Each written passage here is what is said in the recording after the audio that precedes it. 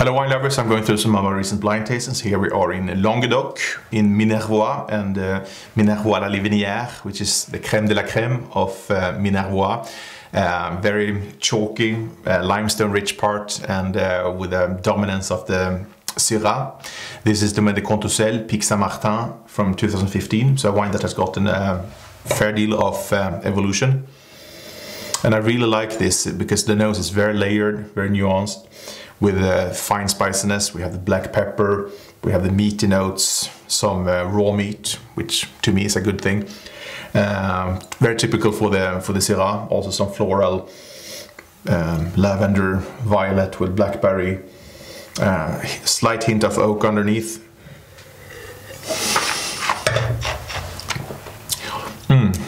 Very nice density on the palate, concentrated but with fine proportions. We have a healthy dose of ripe tannin with fresh acidity as well.